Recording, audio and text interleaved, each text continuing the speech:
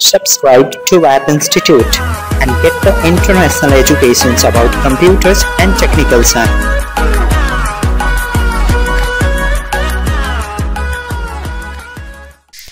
This is the part next of previous video, so must watch the previous video then read it. Hello and welcome to Wap Institution. I am your host Saurav. In this whole video we are going to develop sign up application form. So let's achieve in Hindi language.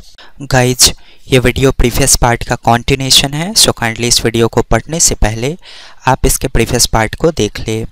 Previous part में हमने इस project का documentation किया था और आपको अच्छी तरह से इसके कैटेगराइजेशन के बारे में समझाया गया था। ओके, सो आज के इस पार्ट में हमें इस फॉर्म को डेवलप करना है और डिज़ाइन करना है। सो प्रॉपरली अचीव करते हैं कि कैसे हमें इस फॉर्म मैनुअल को डेवलप करना है। क्लियर? तो उस प्रोजेक्ट को मैं एडिट कर लेता हूँ और फॉर्म से रिलेटेड काम करना शुरू करता हूँ। अगर प्रीवियस वीडियोज आपने देखा है तो आपको पता होना चाहिए कि राइट वाले डब्बे में हमें फॉर्म की कोडिंग करनी है। ओके, तो मैं HTML की मदद से फॉर्म की कोडिंग को शुरू कर रहा हूँ। सो मैंने फॉर्म टैग को शुरू किया, फॉर्म को लॉक कर रहा हूँ। ओके, ध्यान से देखिए हमें क्या बनाना है। फर्स्ट नेम के लिए बॉक्स, लास्ट नेम के लिए बॉक्स, लेकिन उससे पहले साइन अप टू परचेज ऐसा कुछ टेक्स्ट है। तो मैं एक काम करता हूँ, फॉर्म के अंदर या फॉर्म से बाहर भी इसको बना सकता हूँ। तो मैं H2 की मदद से लिख देता हूँ sign up to purchase. Okay, so H2 को मैंने क्लोज कर लिया। अब मैं फॉर्म की कोडिंग को एक्सेस करता हूँ। ओके, तो सिंपली मैं शुरू करूँगा इनपुट टैग को और टाइप एट्रीब्यूट में डिफाइन करूँगा टेक्स्ट। ओके, और नेम एट्रीब्यूट के वैल्यू में डिफाइन कर देता हूँ फर्स्ट नेम, क्योंकि मैंने इस बॉक्स को फर्स्ट नेम के लिए बनाया है। ओके, और प्लेस होल्डर से वाटरमार्क दे देता हूँ first name. Okay, first name इस तरह से। फिर मैं इनपुट को क्लोज कर देता हूँ, रन करके चेक करता हूँ कि ये किस तरह का दिख रहा है। ओके, सो मैं फर्स्ट नेम में F कैपिटल करूँगा ताकि ये बेटर दिखे। ओके, तो मैं F को कैपिटल कर देता हूँ और रन करके चेक करता हूँ कि ये किस तरह का दिख रहा है। ओके, सो ये कुछ इस तरह का दिख रहा है। अब हमें क्या बनाना है लास्ट नेम के लिए, तो सिंपली इसी तरह का बनेगा। तो मैं इसको कॉपी कर लेता हूँ और पेस्ट कर देता हूँ। ओके, फर्स्ट नेम को चेंज कर देता हूँ लास्ट नेम में। ओके, सो प्लेस होल्डर में भी वाटरमार्क जो हमने राइट किया है उसमें भी कुछ बदलाव करता हूँ, लिख देता हूँ लास्ट नेम कुछ इस तरह से। रन करके चेक करता हूँ, ये इस तरह का दिख रहा है। गाइज, पहले HTML से पूरा फॉर्म हम बना लेंगे, उसके बाद इस तरह का डेकोरेट हम CSS से करेंगे। अब हमें क्या बनाना है, डेट ऑफ बर्थ, फिर नेशनलिटी चूज़ करने के लिए select. Okay, so date of birth के लिए बनाता हूँ, तो सिंपली आप शुरू करोगे इनपुट टैग को और टाइप एट्रीब्यूट में डिफाइन करोगे डेट। ओके, नेम एट्रीब्यूट के वैल्यू में डिफाइन करो कि आप इस इनपुट फील्ड को किसके लिए बना रहे हो, तो आप बना रहे हो DOB के लिए। ओके, प्लेस होल्डर तो हम इसमें डिफाइन नहीं कर सकते, इसलिए मैंने प्लेस होल्डर को नहीं दिया। अब हमें क्या करना है, नेशनलिटी जहाँ पे इंडियन लिखा हुआ है उसको बनाना है। तो ध्यान दे, ड्रॉप डाउन लिस्ट है, यानी कि इसे मैं सेलेक्ट से बनाऊंगा। तो सेलेक्ट से बनाने के लिए सबसे पहले मैं शुरू करूंगा सेलेक्ट टैग को और नेम एट्रीब्यूट के वैल्यू में डिफाइन कर दूंगा कि मैं इसे किस काम के लिए बना रहा हूँ, यानी कि इस फील्ड को मैं किसके लिए बना रहा हूँ। तो मैं बना रहा हूँ नेशनलिटी चूज़ करने के लिए, तो मैंने डिफाइन कर दिया नेशनलिटी और सेलेक्ट को क्लोज कर दूंगा। ओके, सो सेलेक्ट क्लोज हो गया। अब मैं सेलेक्ट के बीच में ऑप्शन टैग का उपयोग करूंगा ताकि मैं ड्रॉप डाउन लिस्ट क्रिएट कर सकूं, यानी कि क्लिक करने के बाद क्या ओपन होगा इसे बनाने के लिए मैं ऑप्शन टैग को शुरू करूंगा और वैल्यू में डिफाइन करूंगा पहले ऑप्शन को। तो पहला ऑप्शन है हमारा इंडियन, तो मैंने वैल्यू में डिफाइन किया इंडियन। और एज ए स्ट्रिंग यूजर को प्रस्तुत करने के लिए मैं लिखूंगा यहाँ पे इंडियन। एक स्टूडेंट का कॉमेंट आया है कि आप वैल्यू क्यों यहाँ यूज़ करते हो, तो बहुत इंपॉर्टेंट है आप इनको समझे। ये सिर्फ यूजर के सामने प्रस्तुत करने के लिए है। वहाँ जो आप लिखा हुआ देखते हो वो इस टेक्स्ट के द्वारा लिखा हुआ आपको नज़र आएगा, लेकिन सिर्फ इस टेक्स्ट को लिख देने से ये टेक्स्ट सर्वर तक नहीं पहुंचता है जब तक आप इस टेक्स्ट को वैल्यू में डिफाइन नहीं करोगे तब तक। क्लियर? सो अगला नेशनलिटी मैं डिफाइन कर देता हूँ अमेरिकन। ओके, सो यूजर के सामने प्रस्तुत करने के लिए यहाँ तो लिखूँगा ही अमेरिकन, लेकिन आप ध्यान दें यहाँ पे क्या डिफाइंड है, इंडियन। तो जब आप अमेरिकन सेलेक्ट करोगे तो सर्वर पे क्या जाएगा, इंडियन जाएगा। ओके, तो मुझे यहाँ भी क्या डिफाइन करना होगा, अमेरिकन। ओके, मैं रन करके चेक करता हूँ कि ये किस तरह का दिख रहा है। ओके, सो ये ऐसा दिख रहा है। आगे हमें क्या बनाना है, हमें ईमेल आईडी वाला बॉक्स क्रिएट करना है। लेकिन ध्यान दें, ईमेल आईडी वाला बॉक्स तो आप क्रिएट कर लोगे कुछ इस तरह से, जैसे बाय डिफ़ॉल्ट आप करते थे। तो सेलेक्ट की कोडिंग ख़त्म होने के बाद करोगे। सो ईमेल आईडी वाला बॉक्स क्रिएट करने के लिए इनपुट टैग को शुरू करें आप, और टाइप एट्रीब्यूट के वैल्यू में डिफाइन करोगे ईमेल। ओके, और मैं इसको क्लोज कर दे रहा हूँ। ओके, रन करके चेक करता हूँ कैसा दिख रहा है। ये कुछ इस तरह का दिख रहा है, लेकिन मुझे कैसा बनाना है, इसे इस तरह का बनाना है। तो मैं क्या करूँगा, इस डब्बे को फील्ड सेट से लॉक करूँगा, FIELDSET फील्ड सेट। ओके, मैं इस डब्बे को फील्ड सेट से लॉक करता हूँ कुछ इस तरह से, FIELDSET फील्ड सेट। क्लियर? अब मुझे इसका हेडिंग लिखना है ईमेल। ध्यान से देखिए, यहाँ पे इसका हेडिंग्स, यहाँ पे इस डिज़ाइन में ईमेल आईडी लिखा हुआ है। तो मैं क्या करूँगा, ऐसा दिखाने के लिए लीजेंड टैग के बीच में लिखूँगा ईमेल आईडी। ओके, और लीजेंड को क्लोज कर दूँगा।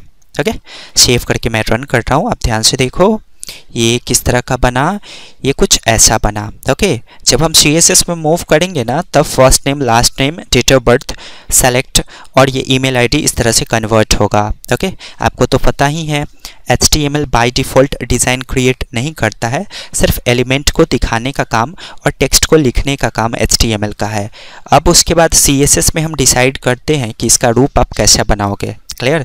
तो पहले HTML कंपलसरी है, HTML से आप एलिमेंट सेट कर लो, लिखने का काम कर लो, फिर CSS में जाओ और इनको इस तरह से कन्वर्ट कर लो। आप अंदाज़ा लगा लो CSS कितना पावरफुल है, और HTML भी अपने जगह पे बहुत पावरफुल है, क्योंकि ये सब चीज़ जब तक आप नहीं बनाओगे तब तक CSS कैसे डिज़ाइन करेगा। यानी कि जब HTML से आप एलिमेंट सेट करोगे तभी CSS उसमें कुछ कर सकता है। ओके, ईमेल आईडी बन चुका है। मोबाइल नंबर हमें बनाना है, तो ध्यान से देखिए मोबाइल नंबर के लिए यहाँ 2 बॉक्सेज है। तो मैं क्या करूँगा, सिंपल इसकी कोडिंग देखता हूँ कहाँ ख़त्म हो रहा है। फील्ड सेट के बाद इसकी कोडिंग ख़त्म है, तो मैं काम करता हूँ मोबाइल नंबर के लिए इनपुट एलिमेंट के टाइप एट्रीब्यूट में मैंने डिफाइन किया नंबर।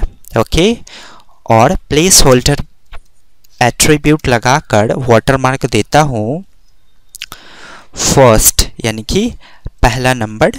ओके, फर्स्ट नंबर, और कुछ डॉट्स डिफाइन कर देता हूँ इस तरह से। फिर मुझे एक और मोबाइल नंबर के लिए बनाना है, तो मैं क्या करूँगा, इसको कॉपी करके पेस्ट कर लेता हूँ और फर्स्ट की जगह डिफाइन कर देता हूँ लास्ट। ओके, चेक करता हूँ कि ये किस तरह का दिख रहा है।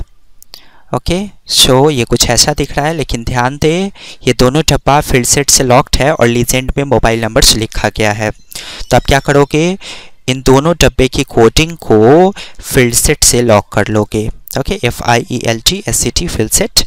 ओके, और फिर लास्ट में यहाँ पे फील्ड सेट को क्लोज कर दोगे। क्लोज हो गया फील्ड सेट। हेडिंग्स डिफाइन करने के लिए फील्ड सेट के ठीक नीचे आप शुरू करोगे लीजेंड को, और यहाँ पे राइट कर दो मोबाइल नंबर और लीजेंड को क्लोज कर दो। रन करके आप चेक करो कि किस तरह का दिख रहा है। ओके, ये कुछ इस तरह का दिखना शुरू हो गया। अब हमें क्या करना है, यूज़र नेम और पासवर्ड के लिए बॉक्स क्रिएट करना है। कैसे करूँगा, सेम तरीका प्रीवियसली जो हमने फॉलो किया था, input type is equal to text. Okay, उसके बाद नेम इज इक्वल टू, आप इस डब्बा को किसके लिए बना रहे हो, यूज़र नेम के लिए। ओके, कंप्लीट हो गया। पासवर्ड के लिए बनाना है तो क्या करूँगा, input type is equal to, मुझे क्या डिफाइन करना होगा, पासवर्ड, ताकि मैं डब्बा में फिलअप किया गया कंटेंट कुछ ऐसा देख सकूं। ओके, उसके लिए मैंने टाइप में वैल्यू डिफाइन किया है पासवर्ड, और नेम एट्रीब्यूट के वैल्यू में डिफाइन कर देता हूँ किसके लिए बनाया हूँ इस डब्बे को। ओके, और वाटरमार्क देता हूँ मैं इसमें पासवर्ड। ओके, पासवर्ड क्लियर, और फिर मैं रन करके चेक करता हूँ। ओके, सो ये कुछ इस तरह का बन गया। हमने यूज़र नेम वाले डब्बे में प्लेस होल्डर डिफाइन नहीं किया, इसलिए वाटरमार्क कुछ नहीं दिख रहा है। तो यूज़र नेम वाले डब्बे में मैं प्लेस होल्डर डिफाइन करता हूँ और यहाँ लिख देता हूँ user name. Okay, user name हमने राइट कर दिया, सेव करके रन कीजिए आप। ओके, सो अब आगे क्या बनाना है हमें, अपलोड बटन और सबमिट बटन। कैसे बनेगा अपलोड बटन, प्रीवियस वीडियो अगर आपने देखा है HTML का तो आपको पता होना चाहिए। अपलोड बटन बनाने के लिए आप शुरू करोगे इनपुट टैग को और टाइप एट्रीब्यूट के वैल्यू में डिफाइन करोगे फाइल। इसका मतलब है आप अपलोड बटन बनाना चाह रहे हो, लेकिन यूजर को परमिशन देना होगा आपको खुद से कि आप किस तरह की फ़ाइल अपलोड करवाना चाहते हो। तो मैं वैसा फाइल अपलोड करवाना चाहता हूँ जिसकी एक्सटेंशन .jpg हो। क्लियर, आप चाहते हो कि यूजर सिर्फ MP3 अपलोड कर पाए तो आप यहाँ डिफाइन करोगे MP3। ओके, लेकिन मैं चाहता हूँ यूजर सिर्फ अपना फ़ोटो अपलोड कर पाए, इसलिए एक्सेप्ट डिफाइन करना कंपलसरी है .jpg। ओके, रन करके आप चेक करो कि किस तरह का दिख रहा है। ओके, वर्क कर रहा है।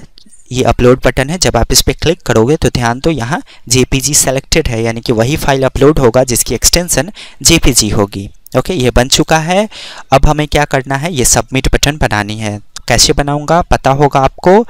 सिंपली इनपुट टैग को शुरू करूंगा, टाइप एट्रीब्यूट के वैल्यू में क्या डिफाइन करूंगा, सबमिट राइट। उसके बाद वैल्यू में क्या डिफाइन करूंगा, वैल्यू में मैं वो डिफाइन करूंगा जो मैं सबमिट बटन के रूप में जिस टेक्स्ट को देखना चाहता हूं। तो किस टेक्स्ट को सबमिट बटन के रूप में देखना चाहता हूं, सबमिट टेक्स्ट को ही देखना चाहता हूं, इसलिए मैंने वैल्यू के वैल्यू में डिफाइन किया है सबमिट। ओके, अब सपोज करें कि आप सबमिट नहीं देखना चाहते, यहाँ कुछ और लिखते तो क्या होता, अगर आप यहाँ लिख देते साइन अप तो क्या होता, वहाँ क्या नज़र आता, साइन अप। ओके, तो मुझे वहाँ साइन अप नहीं देखना है, मुझे देखना है कैपिटल लेटर में वहाँ सबमिट। ओके, अब मैं रन करके चेक करता हूँ। अब जरा आप इस पे ध्यान दें, इन्हीं चीज़ों को मैंने CSS से ऐसा दिखाया है। अब ऐसा कैसे दिखाया है मैंने, ये मेरे एक्सपीरियंस पे डिपेंड करता है, मेरी सोच पे डिपेंड करता है। मेरा सोच जितना अच्छा होगा मैं उतना अच्छा डिज़ाइन में इन्हें कन्वर्ट कर पाऊँगा, और सिर्फ सोच कंफर्टेबल होने से आप इतना अच्छा डिज़ाइन नहीं कर सकते हो। आपको लैंग्वेजेस पे कमांड होनी चाहिए, तभी इतना परफेक्शन दे सकते हो। जरा आप ध्यान से देखो, इसकी कलर क्वालिटी कितना मैच्ड है एक दूसरे से। इसमें बॉर्डर्स का कलर देखो, बॉर्डर्स की मोटाई देखो। ये मुझे कैसे पता चलता है, ये मेरे एक्सपीरियंस से पता चलता है कि मैं इतना ज़्यादा काम करता हूँ, उस हिसाब से मुझे एक्सपीरियंस मिलता है कि मुझे टेक्स्ट का कलर क्या रखना चाहिए, कैसे अरेंज करना चाहिए डब्बों को, कैसे फिट करना चाहिए, कितना रेडियस देना चाहिए, कहाँ कितना ट्रांजिशंस देना चाहिए। तो बस मैं ये समझाने की कोशिश कर रहा हूँ कि आप जल्दबाजी ना करें। अगर आप लैंग्वेजेस सीख रहे हो तो लैंग्वेजेस की मदद से अपने मन से भी कुछ नया डेवलप करने की सोचें, मैक्सिमम टाइम प्रैक्टिस करें।